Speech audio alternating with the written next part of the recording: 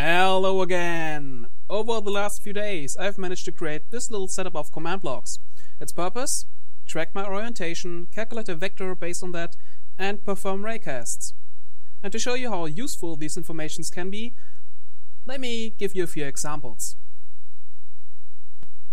The first example, also the easiest one to set up with just a few additional command blocks. With this, I can draw nice little pictures. So let's try this one. If I move too fast in here, sadly, I have little dots in between. I don't interpolate in between, so yeah, you have to live with that. But it's just a demonstration, right? So what else? Maybe let's make a sun on top there. Like that. Picture like you would draw in your childhood, maybe. And a few clouds there.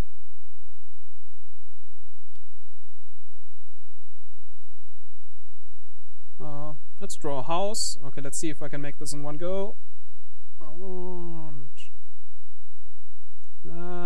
Okay, it's very simple to make, but you can see where kind of lacks the necessary functions. Oh, but yeah.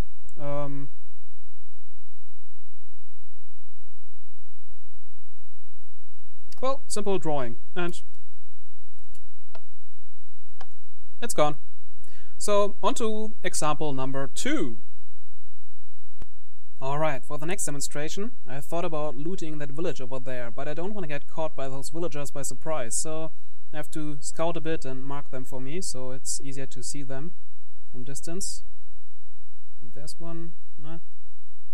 There's also one. There's one. And yeah, I think that's it. I wanna go in there and grab the loot I can find. That went well! I got caught, and I have to repair the damage.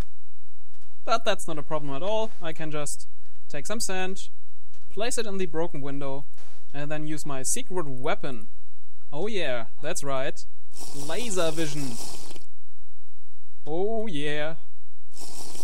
And you recharge in between, but come on, laser beams? I can melt sand in place? That's awesome, right? Oh, and just to mention it, this is not limited to players. Oh no. Here we have a zombie with laser vision. And even if his aim is not as good, you can see the concept.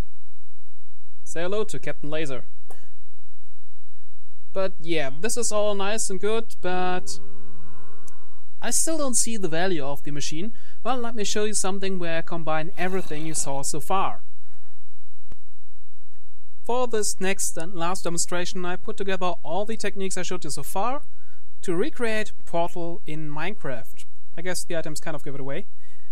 So let's just play this map. So what do we have there? It's a button. It looks like a piston, but trust me, it's a button to open this door. So I need to get over there. Let's create a portal and maybe one here. Get out and activate that button.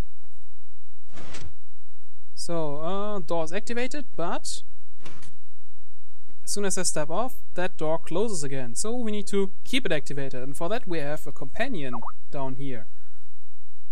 And we can pick him up. And we need to get up there. By the way, that it's so laggy is not because of the recording. This is laggy in general. I don't know how smooth this animation here can get on strong machines, but it's at least stable, so that's good. So let's see, orange is there, so let's make a blue portal here. Get through. And place that cube down here. And you know what, let's switch things a bit, maybe drop from height. Yeah. Woo! And we are out. Portal in Minecraft. Without an actual continuation. And a lot of Skype messages. Now, first of all, a big shout out to Tosha, because he's the guy, by the way, I've linked him in the description below. I hope I can link him in the picture here as well. Not sure if that works on YouTube.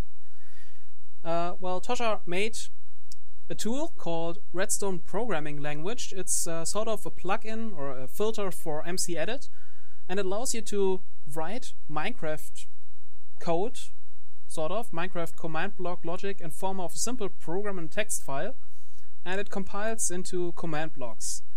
You still need to know a lot of command blocks, but it makes handling them a lot easier.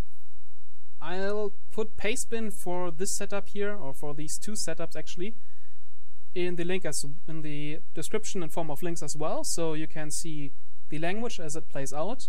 This world is of course a download. I will talk more about that in a minute.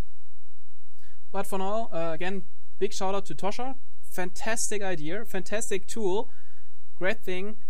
Just one thing, why did you have to make that one video? I just looked up your channel again to get your name right, and I saw you also made something with RayCast, line of sight. Well, now, I know this is the internet and YouTube, and your video is 2 weeks older, so I can't prove anything, but believe me, I didn't want to steal your idea, and I hope my different setup proves that somewhat. But again, thank you, Tosha, for creating that awesome tool, Redstone Programming Language. I can't get enough of that. I'm doing so much stuff with it now. And I think I should stop babbling about that and continue with the tool here. So I said two systems. Well, yeah, we have one system down here for the detection of my rotation. That's the right part here. How does that work? Well, I just use one item stand, one of them, I think this one here, maybe, to teleport to me and back. So let's see here, teleport to me. That's a bit of command block magic in here, and back to this place. And because I teleported in this armor stand directly to me, to my position, it got my rotation copied to it. So when I teleported back to this position, it knows exactly what my rotation is. And then these two rows of command blocks continuously rotate that armor stand back to rotation 0, and it counts how many rotations it takes to get back to 0. Well, it doesn't really count down, it uses binary search sort of here.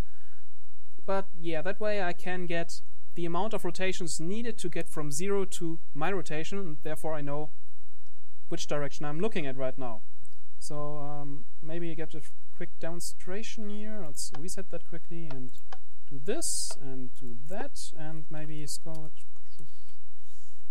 Oh god. I've set up some nice output here. Rotation.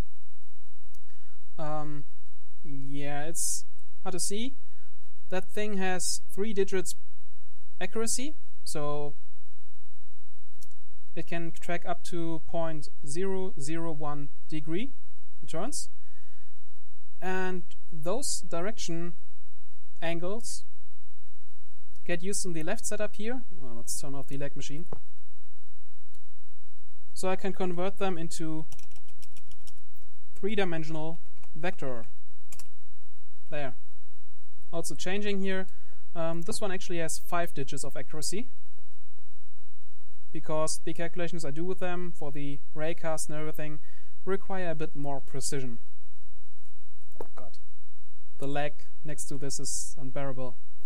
Also on top here we have a pretty long row, which is only here to make teleports possible. So with this machine I can give some entities a scoreboard value, and based on that scoreboard value they will get teleported. Also very precise, up to, I don't remember, 5? Also 5? Yeah, this machine was also up to 5 on 3? Really? Oh well, only 3 digits of accuracy, so up to 0.001 blocks. And yeah, that's needed for the, or mostly needed for this part. That's the RayCast. What I do in here is I have 20 armor stands that you can see. They're invisible, they are right here. And once I want to perform a RayCast, I take my current orientation, create a vector based on that, and then along that vector I transport those 20 armor stands in a distance of 0.5 blocks in between. And they continuously wander down that line of sight until they hit a block or an entity. Entity detection is actually a bit tricky here for several reasons. So for the moment I have to aim at the feet, or at least at the lower part where their coordinates are located. It doesn't track the hitbox, so that makes a few things tricky, but blocks work pretty well. And yeah, a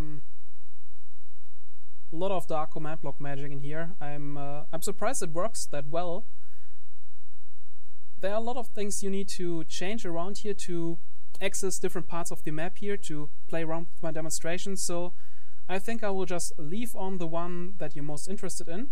Let me quickly activate it. So if it doesn't work for you, just place a redstone block there, make sure the clock is running. You should get some lag, you will notice that works then. Turn this off, get to the portal area. We have another clock in here that needs to run, and one clock here that needs to run. And yes, this is a comparator clock. I like to go easy sometimes. And on the chest behind you find the necessary items. So we have one red portal, one blue, and one item to carry around. So if you shoot red portals, just make sure you wait a second until you switch blue portals. And if you want to carry, just hold the carry item, and any companion cube in your reach will follow you around. So yeah, play with this if you want to. I guess this is the part you're most interested in if you download the map. And otherwise, thank you for watching. See you next time.